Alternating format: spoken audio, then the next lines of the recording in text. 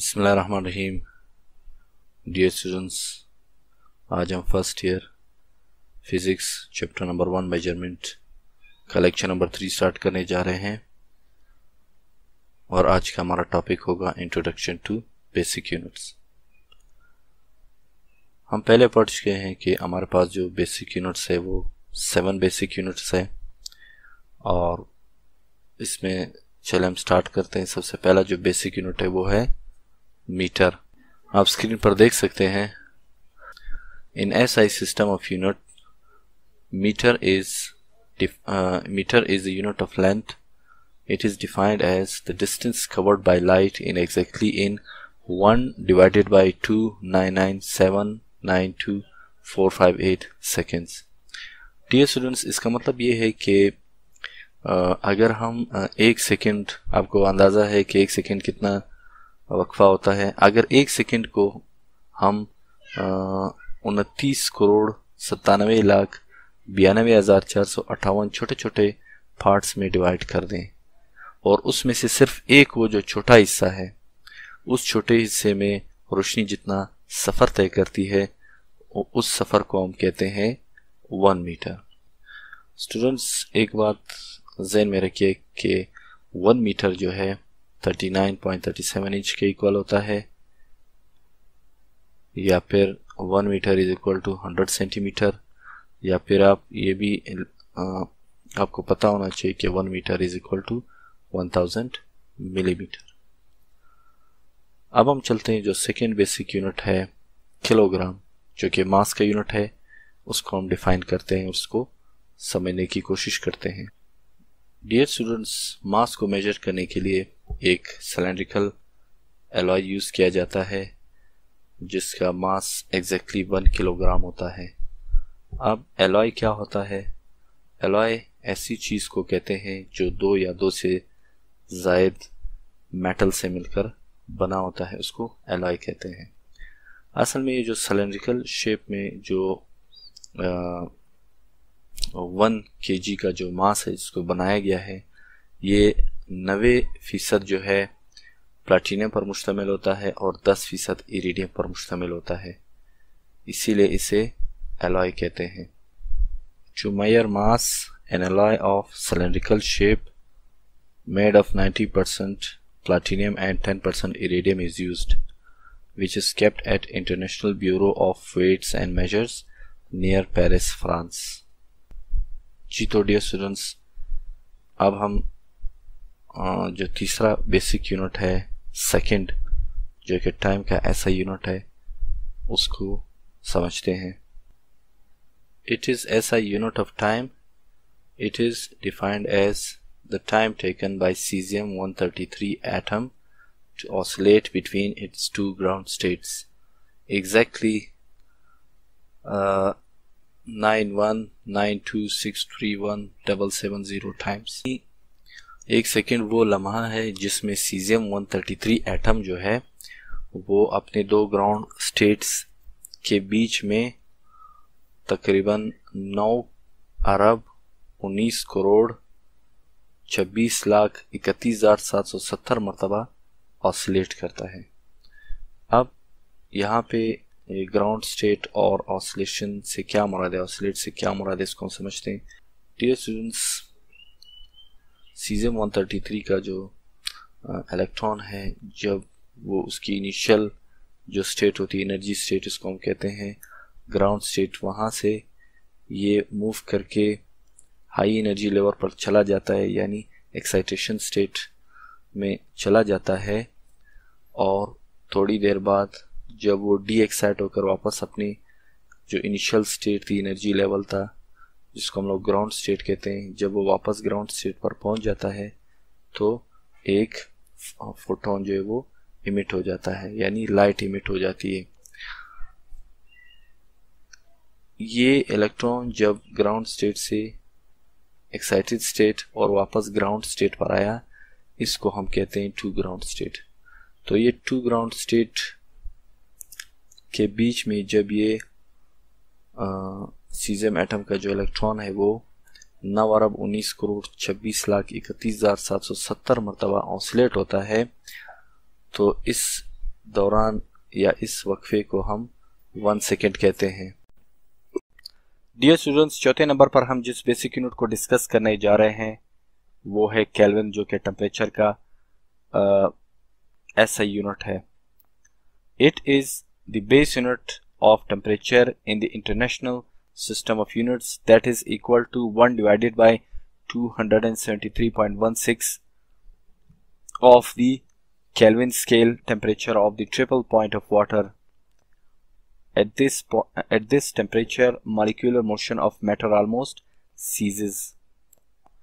तो यहाँ पे डेफिनेशन से मुराद ये है कि असल में जो 1 केल्विन है ये एक ख़ास रेशियो के बराबर है 1 डिवाइडेड बाय 273.16, जो कि इक्वल होता है 0.0036 केल्विन के।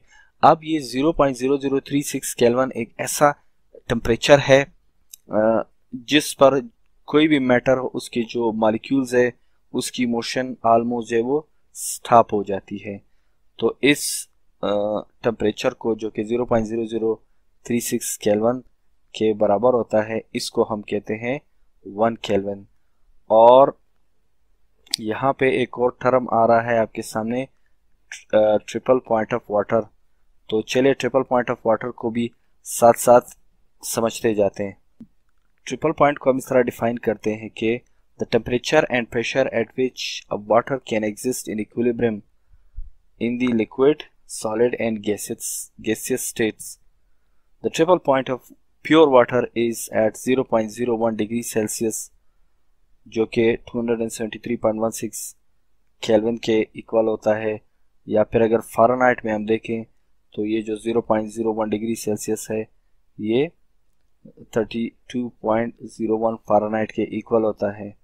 और ये तब मुमकिन होता है जब प्रेशर जो है वो 4.5 मिलीमीटर ऑफ मरकरी हो, ठीक है, या 4.58 मिलीमीटर ऑफ मरकरी को हम अगर इसको कन्वर्ट करना चाहे पास्कल में तो ये इक्वल होगा 611.2 पास्कल के। तो इस प्रेशर और ये जो टेम्परेचर 0.01 डिग्री सेल्सियस है इस पर हमारे पास जो वाटर होता है प्योर हालत में वो तीनों स्टेट यानी लिक्विड, गैस और सॉलिड में पाया जाता है। इस टेम्परेचर को हम कहते हैं ट्रिपल पॉइंट ऑफ वाटर। ऐसे सिस्टम ऑफ यूनिट में एम्पियर जो है वो इलेक्ट्रिक करंट का यूनिट है। इसको हम इस तरह डिफाइन कर सकते हैं कि it is the constant current which if maintained in two straight parallel conductors of infinite length of negligible circular cross-sectional area and placed 1 meter apart in a vacuum would produce between these conductors a force equal to 2 into 10⁻⁻7 Newton per meter of length. It is also equivalent to 1 coulomb per second, that is coulomb per second. Students, इस definition को मैं आपको मजीद समझाता हूँ कि अगर आप दो वायर ले लें पैरेलल, ये देखिए एक वायर ये है एक ये दोनों पैरेलल है, और अगर इनके बीच में हम 1 मीटर का फासला रखें, फिर अगर हम इन वायर से करंट गुजार दें, और हमें पता है कि जब कंडक्टर से करंट गुजरती है तो कंडक्टर जो वो मैग्नेट की तरह बिहेव करते हैं। तो जब कंडक्टर्स मैग्नेट की तरह बिहेव करेंगे तो एक दूसरे पर फोर्स लगाएंगे। तो जब आपने इन दोनों पैरेलल जो वायर है इनमें से आपने एक करंट गुजारी, एक कांस्टेंट करंट, मुस्तकिल करंट, अगर उन दोनों वायर के बीच में 1 मीटर का फासला है और वो करंट जो हमने इन दो वायर्स को सप्लाई किया था उसकी वजह से इनके बीच में जो है 2 into 10⁻⁻7 न्यूटन का करंट प्रोड्यूस हो जाए पर यूनिट लेंथ, या सॉरी पर मीटर ऑफ लेंथ। यानी अगर हर 1 मीटर लेंथ पर जो है वो करंट कितना फोर्स प्रोड्यूस करे, 2 into 10⁻⁻7 न्यूटन, तब हम कहेंगे वो जो करंट की जो मिकदार है वो 1 एम्पियर है। या फिर हम जो 1 एम्पियर है उसको इस तरह भी कह सकते हैं कि 1 ampere is 1 coulomb divided by 1 second. अब हम आते हैं नेक्स्ट जो बेसिक यूनिट है कैंडेला, जो कि ल्यूमिनेस इंटेंसिटी यानी रोशनी की शिद्दत, या आप कह सकते हैं इंटेंसिटी ऑफ लाइट का जो यूनिट है उसको हम डिफाइन करते हैं। कैंडेला जो कि ऐसे सिस्टम ऑफ यूनिट्स में ल्यूमिनेस इंटेंसिटी यानी कि रोशनी की शिद्दत का यूनिट है, इसको हम डिफाइन कर सकते हैं। In the SI system of units, candela is unit of ल्यूमिनेस intensity. It is defined as the amount of light which is radiated from a point source in a given direction with a frequency of 514 to 10 raised power 12 Hz. यानी अगर एक point source है, for example हमारे पास एक point है, यहाँ से अगर लाइट रेडिएट हो रही है, इमिट हो रही है, तो हम इसको कहते हैं पॉइंट सोर्स या लाइट का पॉइंट सोर्स। यहाँ से लाइट अगर इमिट होकर आगे की तरफ जा रही है और इसकी जो ऑसिलेशन फ्रीक्वेंसी है वो है 540 ज़रब 10⁻12 हर्ट्ज और इसके एक खास डायरेक्शन हो, तो हम कह सकते हैं कि ये जो रोशनी की शिद्दत है वो 1 कैंडेला के बराबर होगी। अब हम आते हैं जो 7वां बेसिक यूनिट है मोल, जो कि अमाउंट ऑफ सब्सटेंस का यूनिट है, इसकी सिंबल n है। 1 mole of substance is defined as mass of substance containing the same number of fundamental units. अब यूनिट से मुराद जो है इलेक्ट्रॉन, एटम्स और मॉलिक्यूल्स वगैरह हो सकते हैं। As there are atoms in exactly 12 gram of carbon 12। यानी अगर एक सब्सटेंस है और उस सब्सटेंस में टोटल जो नंबर ऑफ एंटिटीज है या जो फंडामेंटल यूनिट्स है यानी इलेक्ट्रॉन, एटम या प्रोटॉन, अगर उनकी तादाद जो है बिल्कुल कार्बन 12 के 12 ग्राम में मौजूद एटम, इलेक्ट्रॉन या मॉलिक्यूल्स के तादाद के बराबर है, तो वो जो सब्सटेंस है उसका अमाउंट है, मिकदार है, वो 1 मोल के इक्वल होगा। या आप इस तरह आप डिफाइन कर सकते हैं मोल को, amount of substance will be 1 mole if it contains 6.022 into 10⁻23 entities. अब एंटिटीज से यहाँ मुराद इलेक्ट्रॉन, एटम और मॉलिक्यूल्स है ऑफ दैट सब्सटेंस। यानी अगर एक सब्सटेंस में टोटल जो एंटिटीज है, यानी एक सब्सटेंस में जो टोटल जो एंटिटीज है अगर वो 6.022 into 10⁻23 हो, तो उस सब्सटेंस की जो अमाउंट है यानी मिकदार है, हम कहेंगे कि वो 1 मोल के इक्वल है। तो यहाँ पे जो 7 बेसिक यूनिट्स है उसके बारे में जो आज का हमारा लेक्चर था वो एंड होता है। इंशाल्लाह नेक्स्ट लेक्चर में दोबारा मुलाकात होगी, तब तक के लिए अपना बहुत सारा ख्याल रखिएगा। अल्लाह हाफिज़।